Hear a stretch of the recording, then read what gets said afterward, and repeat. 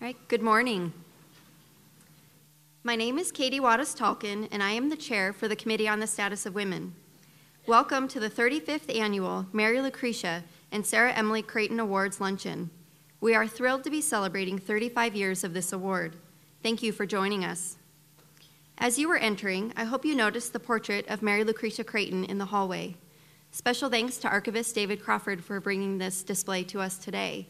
The portrait is on permanent display in the Rare Books room in the Reiner Alumni Library. Our purpose at this signature event is to celebrate the legacy left to us by our female founders, the Wareham sisters, Mary Lucretia and Sarah Emily. Theirs is a legacy that has inspired generations and has led to the Creighton University we know today.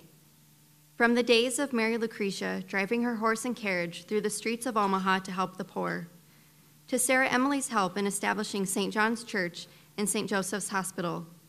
These women laid the foundation for our university. Female students attended Creighton as early as 1892 and have contributed to the university ever since. With Mary Lucretia and Sarah Emily Wareham Creighton in mind, today we celebrate 3 people on our campus who continue the legacy of the Wareham sisters. Our honorees today are Megan Bullard, Arts and Sciences Junior, Dr. Diane Cullen, Professor of Biomedical Sciences, and Coach Jim Flannery, head coach of the women's basketball team. At this time, I would like to introduce Colette O'Mara McKinney, Associate Vice President to the President, and 2001 Mary Lucretia and Sarah Emily Creighton Award honoree, to offer a welcoming address. Colette? Thank you, Katie. I have such a long name, I could be at the podium by the time she finished introducing me. It's my pleasure to formally welcome you to the 35th Annual Awards Luncheon. I offer a special welcome to our alumni and past recipients who were able to join us today.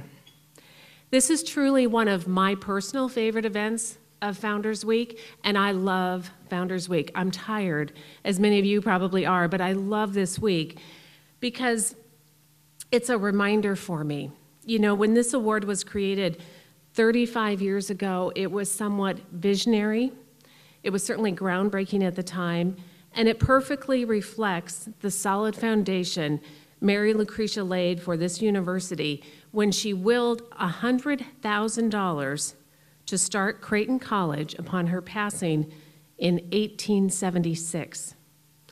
2 years later, her sister and brother-in-law, it was a family affair, Sarah Emily and John Creighton, made this bequest a reality. And every year, generation after generation, colleagues and students have given of themselves to make this institution one of the greatest in this nation. It's very inspirational, and it's also humbling, and it serves as a reminder of how fortunate each one of us really are, how blessed we are to be a part of something that is so bigger, so much bigger than our individual selves, and yet knowing that each one of us make a contribution to this university, to our students, in helping change the lives of those around us, and really the Creighton of tomorrow. So I offer special congratulations to our honorees this year, Megan, Diane, and Jim. Thank you for everything you've done for Creighton University to uplift the women on this campus. You have set the bar very high for all of us. Once again, thank you for attending this fine event, and congratulations to our honorees. Thank you, Colette. As we prepare for our meal and the program to recognize our honorees, I would like to invite Dr. Eileen Burke-Sullivan, Vice Provost for Mission and Ministry, to come forward for the invocation. Following the invocation, I invite you to enjoy your meal. Our program will continue following lunch. Dr. Burke-Sullivan. Thank you. It's a great honor to be invited to lead us in prayer. And before I do so, I'd like to just read a short reflective passage from the General Congregation of the Society of Jesus just 20 years ago. It ended just 20 years ago this month. And The fourth decree is specifically on Jesuits and the situation of women. I love the title. But in the conclusion of that passage, or that text, a very important text, by the way, to the work of the Society of Jesus worldwide, and here at Creighton, I believe, as well, the Jesuits stated, "The Society gives thanks for all that has already been achieved through the often costly struggle for a more just relationship between women and men. We thank women for the lead that they have given and continue to give." And then they go on to say, above all, we want to commit the Society in a more formal and explicit way to regard this solidarity with women as integral to our mission. In this way, we hope that the whole Society will regard this work for reconciliation between women and men in all of its forms as integral to the interpretation of Decree 4 of GC 32, which is the congregation that established the service of faith is accomplished in the service of justice. So we know that a reflective and sustained commitment to bring about this respectful reconciliation can flow only from our God of love and justice, who reconciles all and promises a world in which there is no Jew nor Greek, slave nor free, and there is neither male nor female, for you are all one in Christ Jesus. So I invite us to take a moment now and pray that indeed God will continue to bless this campus and all who serve it. We ask especially that God will bless the Creightons.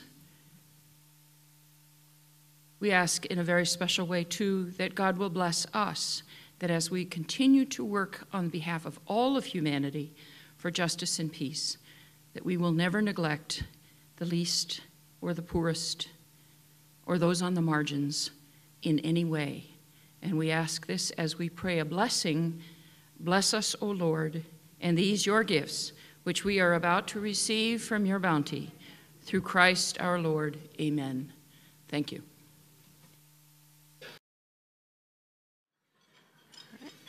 Each year at this luncheon, we'd like to offer a bit of history and information about the Committee on the Status of Women's recent accomplishments. I would like to invite Leanne Christ, Vice Chair for the committee, to come forward to share a few remarks. Leanne? Thank you, Katie. The Committee on the Status of Women was established in 1971 to ensure equal consideration for women in all phases of university operations and to encourage the contributions of women in carrying out the mission of Creighton. Since that time, the committee has broadened its focus to include the advancement of women, recognizing that the unique talents and perspectives of men and women to drive our success as an organization. Over this past year, our committee has been focused on maintaining high-quality programming, as well as researching what key issues the committee should be focusing on for the next year. We have held various personal and professional development events, particularly focusing on networking and mentoring. Last summer, we had a very successful speed mentoring group, which led to the development of significant mentoring and networking relationships. We also recently held an event last week that was geared toward students in regards to mentoring. Pay equity was a great theme for us this last spring. We partnered with the Office of Equity and Inclusion and the Lieben Center for Women to host a few wonderful events acknowledging the pay group that we exist for women. We plan to coordinate events with our partners this spring as well. Please join us to learn more about pay equity issues and encourage students to attend this event. Our fall forum in October was a great success, and we had more than 100 people participating and learning about the forum theme, Strength Through Change. We welcome back our alumni 1983 awardee Mary Higgins, who provided our keynote address for the day. Following a half day of provincial development, we held discussion sessions which allowed attendees to share feedback and their experiences at Creighton. Two emerging themes from that discussion centered around, one, professional development and lack of knowledge about how to make use of time off, and two, various types of long-term leaves, including parental leave. The committee will be working closely with Human Resources in regards to these two items over the next year. The feedback from the forum will be presented to Father Lannon, and he was thrilled to hear how the day turned out. Father Lannon was a great supporter of our committee and the Fall Forum over the past few years. We thank him for our support and his leadership. Another event the committee has been happy to support is the Nebraska Women in Higher Education Leadership Conference. This year, we will be working in partnership with the Office of Academic Excellence and Assessment to ensure Creighton continues to have strong delegation. The call for the conference presentations will be out soon. And the event will take place on Friday, September 18th at the Union College in Lincoln. As we plan for the spring semester and next year, we look forward to continuing to serve our university community and ensure that women have a strong presence on our campus.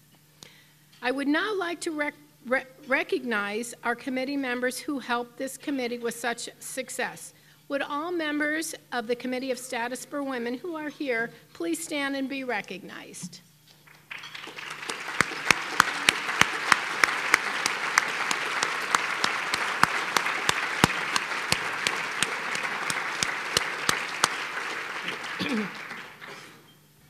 Thank you for your time and an effort in regards to this committee.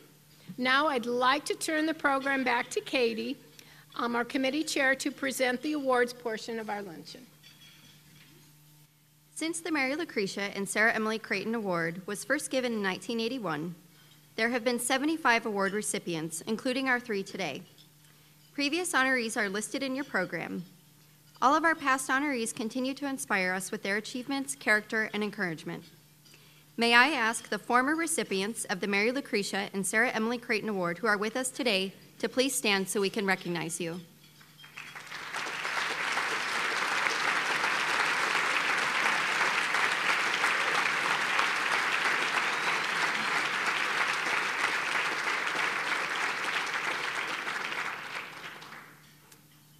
There are 3 overarching criteria that are considered when reviewing nominations for this award. Nominees must have created an environment supportive of the achievement of women. They must have encouraged women in the development of their talents, and they serve as role models of accomplishment for women. This year's honorees are tremendous examples of these award criteria. They each possess a lively and generous spirit, much like our founders. They help continue the legacy of Mary Lucretia and Sarah Emily. Each award recipient will be given a plaque and pin acknowledging this great honor. The pin displays an image of a horse and carriage, symbolizing how Mary Lucretia rode through the streets of Omaha, caring for the poor. After each honoree is called forward, I invite them to share a few remarks. Our first recipient is Megan Bullard, a junior in the College of Arts and Sciences. Megan is being honored for how she serves as a role model for other female students, as well as how she mentors her peers. She is a servant leader, particularly within the inter-residence hall government and her sorority, Delta Delta Delta. Like Mary Lucretia, Megan is service-oriented and has coordinated major service projects for the residence halls. She is not afraid to tackle tough projects and approaches such projects with optimism and excitement. To learn a little bit more about Megan, I'd like to invite Lucas Novotny, Assistant Director of Residence Life, to share a few words. Thank you. Good afternoon. Megan, a junior elementary education major from Springfield, Missouri, has impressed so many in her short time at Creighton. As I considered Megan for this award, the characteristics that immediately came to mind were those of a strong leader, one who is incredibly gifted and able. However, in reviewing the nomination letters for Megan, the themes of passion and compassion became overwhelmingly clear. Megan has been involved in a variety of things on campus, from Greek life and InterVarsity to candlelight choir and residence life. However, it is her work in inter-residence hall government, particularly with IRHG service initiatives, where Megan's light shines the brightest. As a student leader in Gallagher Hall, she spent time coordinating service experiences to the Charles E. Lakin Human Services Campus in Council Bluffs. Since then, Megan has climbed the ranks of IRHG, where she has held the position of Executive Director of Service, Faith, and Justice for the last 2 years. One of the paramount responsibilities of this role is to coordinate and provide oversight to the Residence Hall Community Partner Program. This is a very large endeavor, coordinating 9 residential communities with a variety of students and 9 very different community partners with vastly different needs and levels of involvement in the Creighton community. As one nominator wrote, many have held this position in the past. Megan's work has not only been of the very highest quality, but it has been done with passion and concern for the neediest in our Omaha community. Another nominator spoke of her work by saying she works to develop personal relationships with each campus partner and can speak passionately about their mission and how it connects to the values of Creighton University. She brings professionalism to her work that is admired by those around her.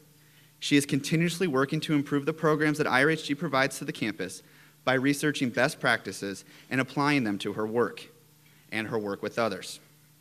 As many of you know, over the past year and a half, the landscape of higher education has started to shift. New and more stringent regulations are now in place for the ways in which we engage with children and vulnerable adults as we strive to serve them. Megan took on this difficult task of coordinating how we enact our mission in the Omaha community while observing these new regulations. One nominator wrote of Megan, taking one of our signature programs from a period of uncertainty to one of continuity and strength was not only time-consuming, but remarkably done in a grace-filled manner. Megan has been a consistent leader in the IRHG organization, but when reading these nomination letters, her work with the Community Partner Program seems to stand out as one of her pivotal accomplishments, both helping Creighton students and the Omaha community as a whole.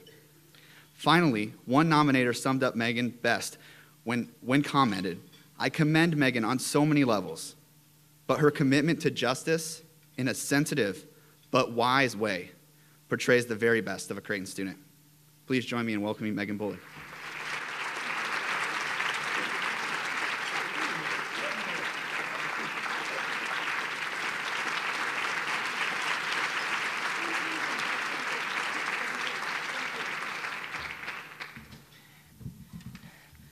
Well, trying to follow that will be slightly difficult. Thank you so much, Lucas.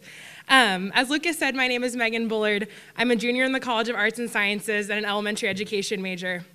I am incredibly humbled and honored to be receiving this award today, and I would like to say thank you to a few of the people that have made this possible. First of all, thank you so much to the Committee on the Status of Women for this award. Thank you to those who thought so highly of me to nominate me. Thank you to my parents for always being there and for being here with me today. Thank you to my friends, professors, and advisors who have supported me and allowed me to get to this point. When I was told I would have a chance to make my remarks, I honestly wasn't sure what to say.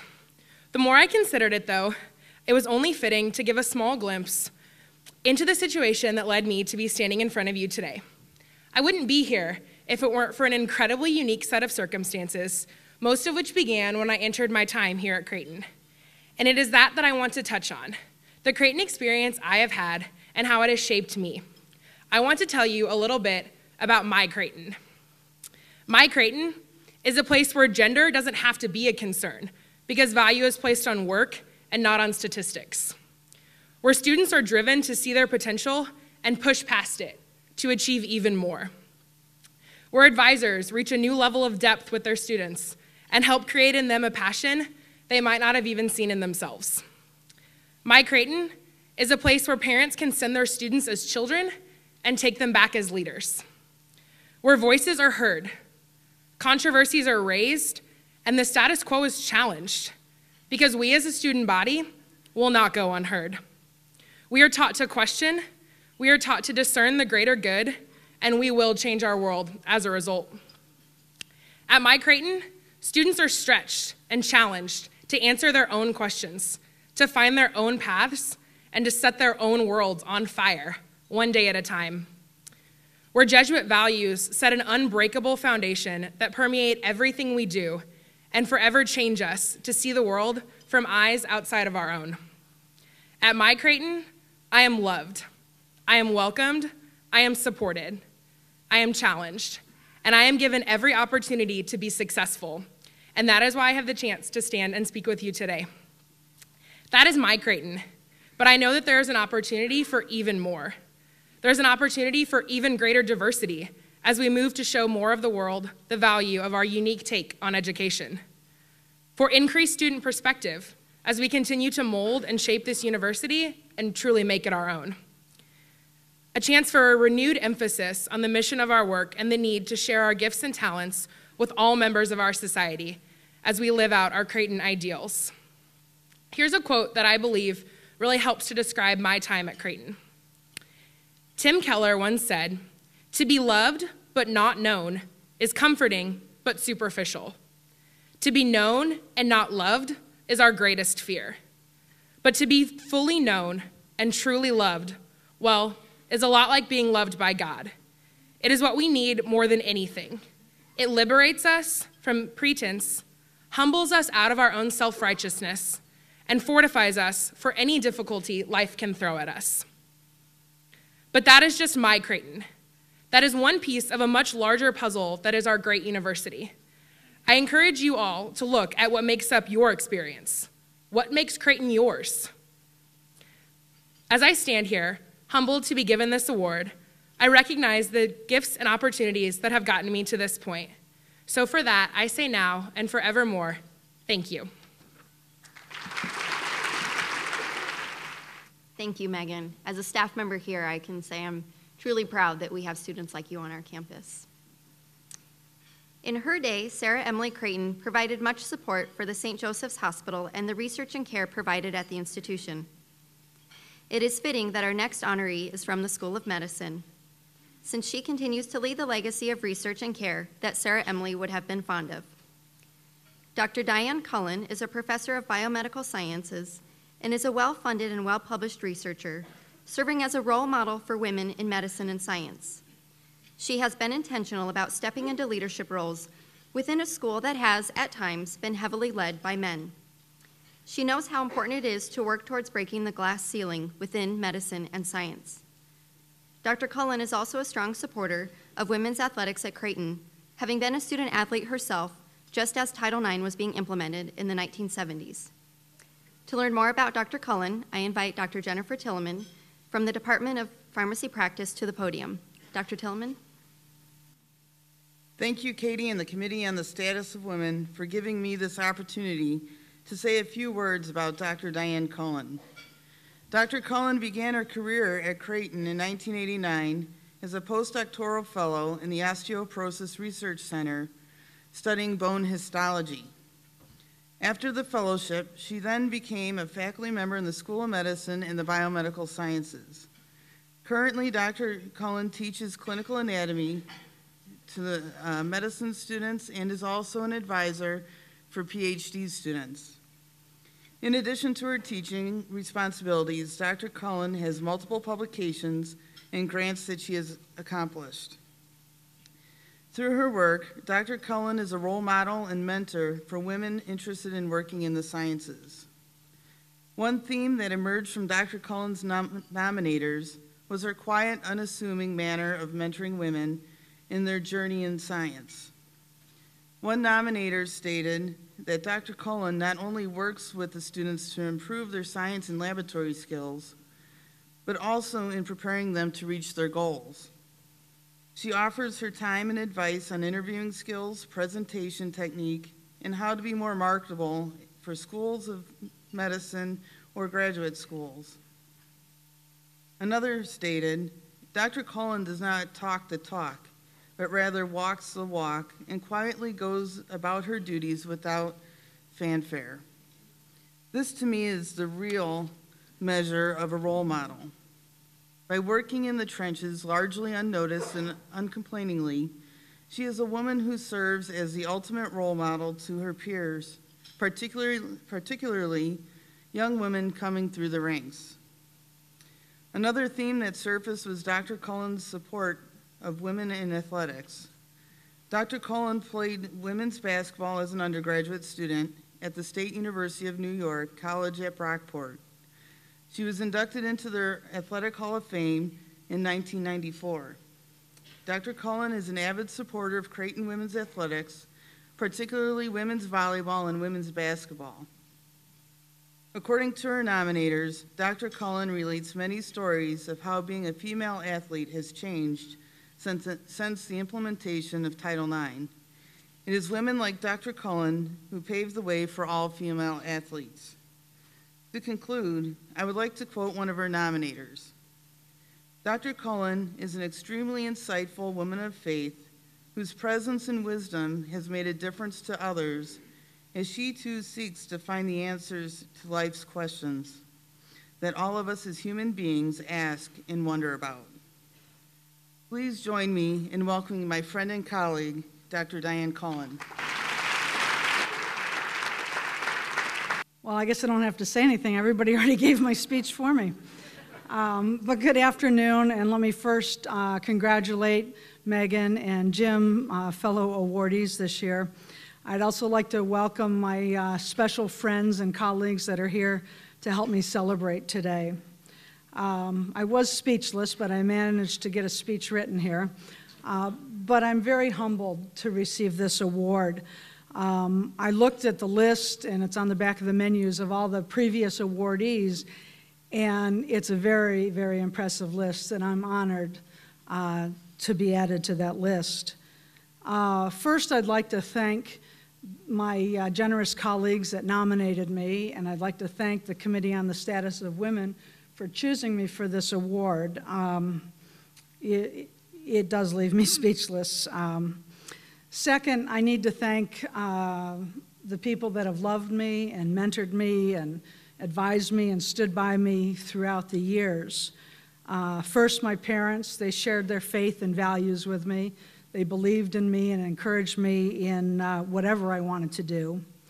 My husband, Patrick, many of you know him, he expanded my horizons in many, many ways. But one of the most important things he taught me was about God's love and how to share that love with other people. And so for that, I'm always thankful.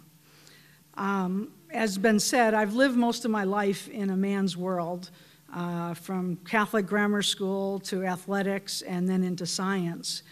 I started out as a high school basketball player when we didn't have a court and we didn't have uniforms and we had pregnant basketballs. I was looking at your basketballs the other day, Jim, and I don't think the students today know what a pregnant basketball is, but us oldies do. That's all we got from the men.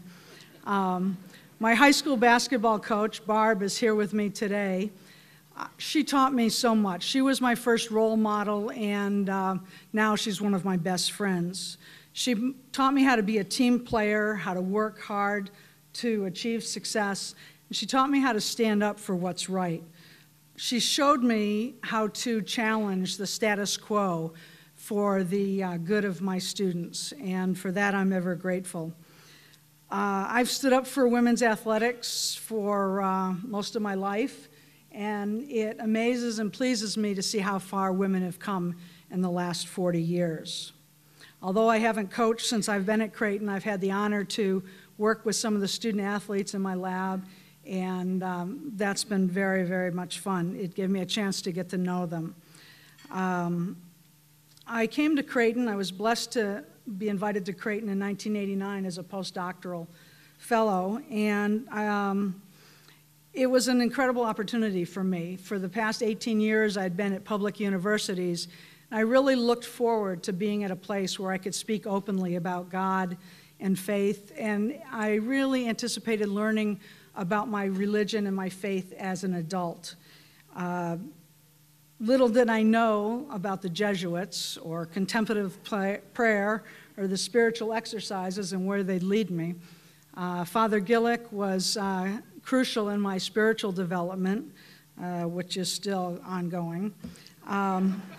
Father Gillick was also crucial in getting my husband Patrick and I together. He was the only one who knew my name, and Pat couldn't understand how he knew who he was talking about when he asked for my name. The Jesuits and their approach to prayer and daily life has had a profound impact on me. They've helped me to appreciate that the people and the interruptions in my day are at least as important as the deadlines and the accomplishments that come with teaching and research. And for that, I'm very grateful. For 20 years, I worked in the Osteoporosis Research Center doing full-time research. And during that time, I had the good fortune to work with around 40 different students. And I watched them complete projects, and I watched them present their data, and had the pleasure of watching them go on to medical school, graduate school, and I even had one go on to law school. And it was a blessing to watch them grow and to experience Creighton through their eyes. I had a lot of dedicated technicians, and they were crucial not just to getting the work done, but helping with the development of these students. We developed teams, and these teams challenged me constantly to listen, to be flexible, and learn how to adapt. And so they were a big part of my formation. Now I'm in the Biomedical Sciences Department and work with wonderful colleagues in the medical school. Today, my graduate students challenge me to expand my knowledge. The medical students constantly challenge my teaching abilities and my creativity. I thank my chairman, Dr. Yee, for all that he's done for me, and my faculty colleagues that I work with. They're excellent mentors and role models for me. They listen to my crazy ideas and help me develop workable plans, so they're very good sounding boards. I thank the Office of Medical Education for all their support. They're eager and energetic and more than willing to help me try new things. I especially thank Alice Smith and Kate Pogge and Jackie Foster for all their support that makes the teaching so easy in the medical school. And daily I try and thank Ann Bryan, who is in the Iacuk office, and her hard work gives me time enough to listen to some of the faculty problems and actually try and facilitate their research amid all the rules and regulations that we have to live by. You've heard me use the word challenge a lot. I'm a competitive person by nature, and I usually have high expectations for myself and for the people that I work with. And sometimes that's challenging for these other people. But I suppose I'm a role model because I work hard towards my goals, and I try and help other people identify their goals and then achieve them. I've had several excellent male mentors along the way, but it's difficult to find female mentors and role models in science. And I've been really blessed here at Creighton to meet a lot of women who have been role models and who have supported me. They've encouraged me, they've encouraged me to be myself, and they've shown me how to navigate the waters, and for that I'm very thankful. I try to pay it forward. I try to encourage and facilitate other people's goals. I try and identify opportunities for people so that they can advance, and I try to help them find their way around hurdles when they're discouraged. I've always loved the chorus from one of the Beatles songs. I won't sing it because I'm tone deaf, so I won't put you through that. But it's, oh, I get by with a little help from my friends. I get high with a little help from my friends. I'm going to try with a little help from my friends. And friends are so important to my life and to who I am. Sitting at my table are a few of my friends who have mentored and supported me throughout my life. Scattered through the room are many more friends and colleagues who are important to my life daily here at Creighton. And then there's others that aren't here today. These friends have all held my hand when I needed support, and now they're here to help me celebrate. I'm truly blessed, and I thank you. Thank you, Dr. Cullen. We are blessed to have faculty like you on our campus. Our third and final recipient for today is James Flannery, the head coach for Creighton women's basketball. Coach Flannery reminds me a bit of what our founders, John and Edward Creighton, must have experienced being surrounded by strong women like Mary Lucretia and Sarah Emily. Coach Flannery is surrounded by strong women on a daily basis, and their interactions with him as their coach and mentor only makes them stronger and more independent. He is extremely supportive of the women he coaches and works with, and has been a great mentor for many of them, both on and off the court. He knows the impact positive coaching and lifelong learning has on his players. To learn a bit more about Coach Flannery, I invite Carly Tritz, Graduate Assistant in Athletics, to introduce Coach. Thank you. Good afternoon. My name is Carly Tritz. I am the graduate manager for the Creighton women's basketball team. I recently graduated from here last May, and being a student athlete at Creighton has given me the opportunity to both play for and now work for James Flannery. Coach Flannery, affectionately known as Flan, has made a remarkable impact on my life. This prestigious award is given to those who create an environment that supports the achievements for women, those who encourage women to develop their talents, and those who have served as a role model of accomplishment for them. And Flan has done just that. Undoubtedly, he has made this impact on a great deal of lives, but the influence he has made on my life, both as a student athlete and a young professional, have been parallel to few. His intentions are pure, his heart is full, and his passion is always strong. His love for the sport is matched with his love for the development of his staff members and his players, and is displayed through his tireless work ethic every day. Flan has dedicated a vast majority of his life to creating a program that is full with integrity and one that betters the community around it. By molding and influencing the lives of many young women, Coach Flannery is more than deserving of this distinguished award. One simple example can sum up the kind of person Coach Flannery is. Going into my senior season at Creighton, an ongoing knee injury required me to retire early. And having been on some sort of team my entire life, I feared that my days of belonging to something that were important to me were gone. Many discussions and conversations later, Flan had a decision to make. He was very understanding, and he knew it was more important for me to walk out of here than to play my senior year. I cannot speak for all the head coaches in America, but I do know that not every one of them would have responded the same way he did. Instead of releasing me from the team, he wanted me to stay on the roster and be a part of the group. Not only was I welcomed at every practice, lift, film session, game, and road trip, but I was given special duties during the game, almost as serving as a bridge between the players and coaches. He made me feel important and wanted, regardless if I was the most valuable player or if I was the 13th name on the roster. And this is where I sparked my passion for coaching. I love the bond that teammates have with one another, but the one between a player and a coach is very unique. The way Coach Flannery treats his players is as if they are one of his own, and he feels this burning desire and burning need to do whatever he can to put them in the best, most successful position possible on and off the court. Following my graduation in May, he invited me to join his staff as a graduate manager. By doing this, he has given me the opportunity to see how much I truly want to be a coach and gain extremely valuable experience while getting my master's degree. Without the selfless acts that Flan has done for me, I would not have the platform I do to succeed.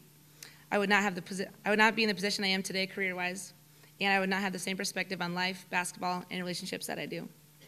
So for myself and every past, present, and future Creighton women's basketball player, thank you, and welcome, and congratulations on this award.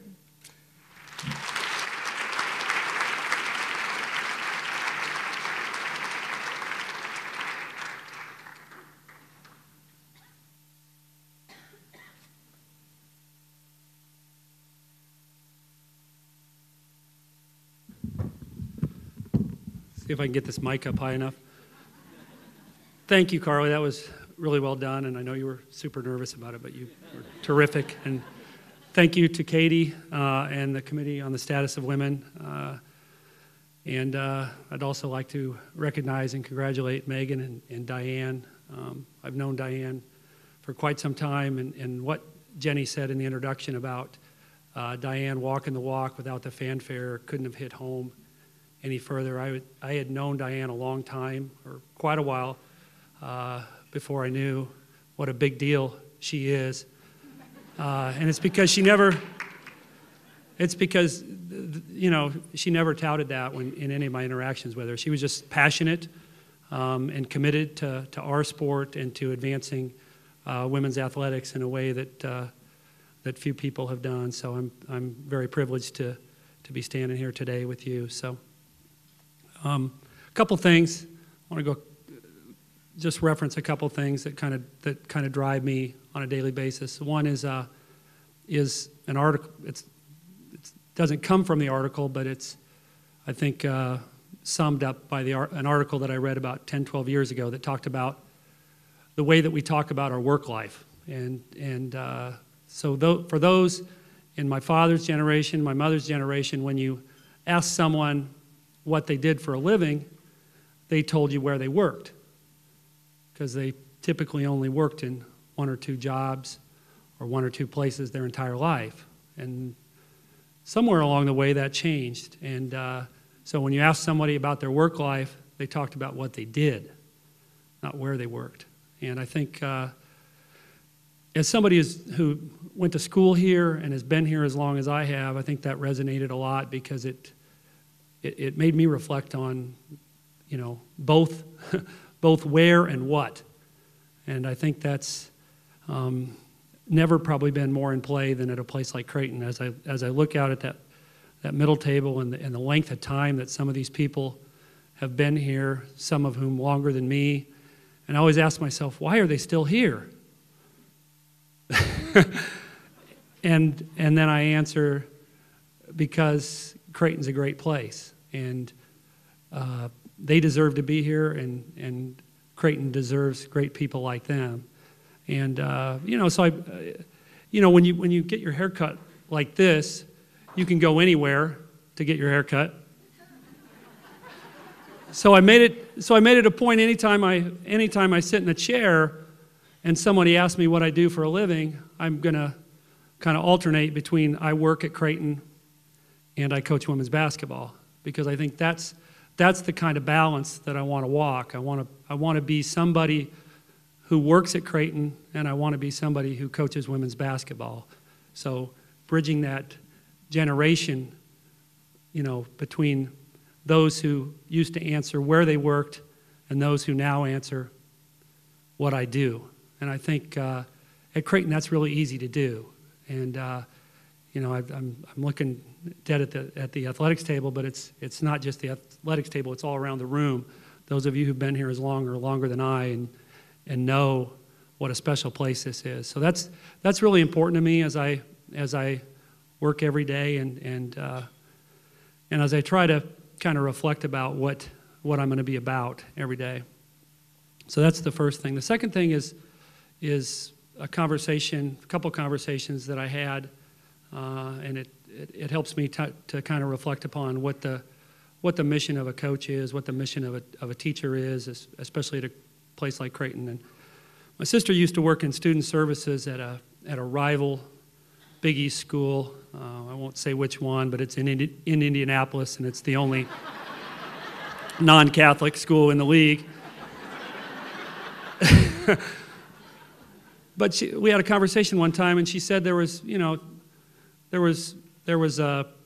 confrontation at one of her meetings, and somebody stood up and said, because they were talking about, well, this wouldn't happen in the real world. This wouldn't happen in the real world. And somebody stood up and said, you know what? We're not the real world. We're higher education. And in higher education, we're supposed to treat people better and care about them more than they do out in the real world. And I thought about that, and I thought about, that if you can take that mindset to work every day, how important that would be, especially when we get to, impact, 18 to 22-year-olds the way that we do, to treat them better and care about them more than they do out in the real world. And so I tie that in with a conversation I had with Dr. Fazell, who was my philosophy advisor, and we were talking about I got to go to sports here, but he was talking about the influence that professional sport had on college sport, and the showboating and the lack of sportsmanship, and he was talking about how everything in the life outside of college oftentimes reflects back into college, and what we need to do, and in this context it was what sport needed to do, was to try to have what the college model is reflect onto professional sports, okay, so that we're not taking what they do out there and bringing it here. We're taking what we do here and bring it out there, or take it out there. And I think that, to put those two conversations together, that's really a lot of what drives me every day, is to feel like that I'm committed to getting our kids to be reflective about taking what we do and making that world out there just a little bit different, because I think education is, we got to teach them how to fit in when they get out, okay, but we got to teach them to try to make what's out there a little bit better.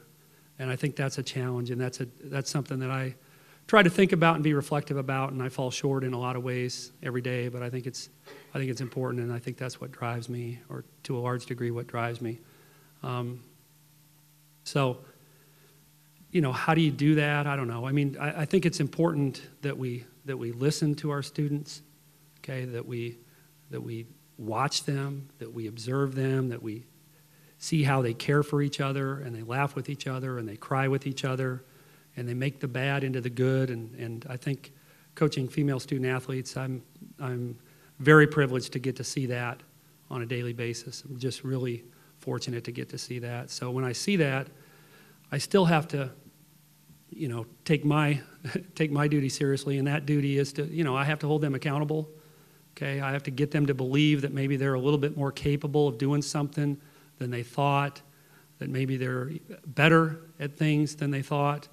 But I got to make sure that they do it right, and that's one of the great challenges, is that when they are 19 or 20 or 21, and when you're coaching and winning is important, you have to get them to think that being close to right or close to good enough sometimes isn't good enough, and that's going to help them not just as basketball players, but when they get out away from basketball and away from Creighton. So those are things that drive me daily. So thank you to all my colleagues who inspire me daily, both within the athletic department and around the university. I think there's a reason that most of us have been here that long, and that's because I think it's really easy to look around and be inspired by the people alongside whom we work, and whether we say that or not on a daily basis, I know that hopefully you're feeling that same way that I feel daily.